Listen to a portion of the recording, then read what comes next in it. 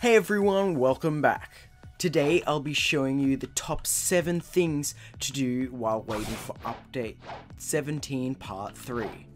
If you haven't already, please like and subscribe. It's free to do so and really helps me out. Also, I've recently made a new website, so if you'd like to check that out, it's the top link in the description below. Let's get straight into it. The first thing to do is to get max level. As you can see, I'm level 2300, which is max level. So I get as many skill points as I can, or stat points here, so I can do more damage, have more health, etc, etc. And so that I don't have to grind as much when the new update comes out for the new max level.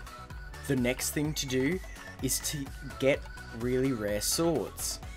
Some of these really rare swords include the 3 legendary swords from the legendary sword dealer, which are Sadi, Shisui, and Wando, combining them to make the true triple katana, getting the dark dagger, this one, from Rip Indra Boss, and also getting Dark Blade by trading for it if you don't want to spend the Robux on it. These swords are really good, pretty hard to get, and just most of them are amazing anyway. My favorite ones out of them are Dark Blade, Dark Dagger, Shisui, and the True Triple Katana.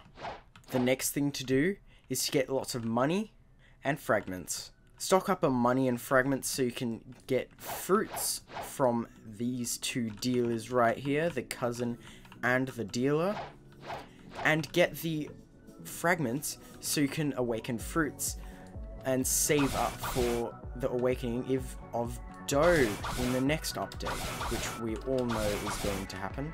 So if you don't already have like 20 or 30,000 fragments, try and get that, and a couple million money as well, just in case. Speaking about fragments, if you haven't already, you should awaken all of the fruits. And yes, that includes Phoenix. Phoenix does have a level requirement, and it's very hard to get. I haven't gotten it because I honestly cannot be bothered to, but that is one thing to do if you are bored and don't know what to do. The next thing to do is to get mastery for your dough fruit. I've got dough right here. Yep, there's my dough fruit. My mastery for dough's roughly 300 to 400. I think you should get at least 400 mastery if you want to get dough awakening in the new update. Since it will be as hard or harder to get than Phoenix, I think you should probably start doing that now if you haven't already. The next thing you can do is to unlock as many titles as you can. Some titles that I think you should try and get are the ones that you get for having a certain amount of bounty or honor. As you can see, I've got 16.5 million bounty. So I have the Bounty Hunter, Pirate Hunter, Warlord of the Sea. I think you get another one when you reach either 20 or 25 million. There are also some titles you get for killing very popular YouTubers. These include like Axial, Fur, Bloxy or Bluxy, and other YouTubers as well, with roughly 100,000 or more. They are all under like 38 to 50, I think, are all of the YouTuber titles you can get. And also the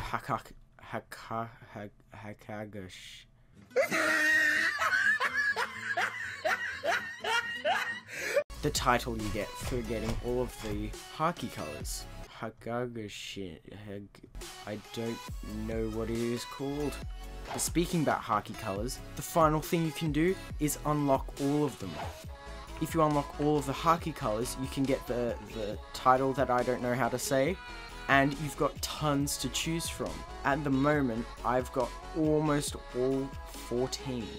I've got the Rainbow, I've got the 3 legendary Hakis, which is Snow White, Pure Red, and Winter Sky.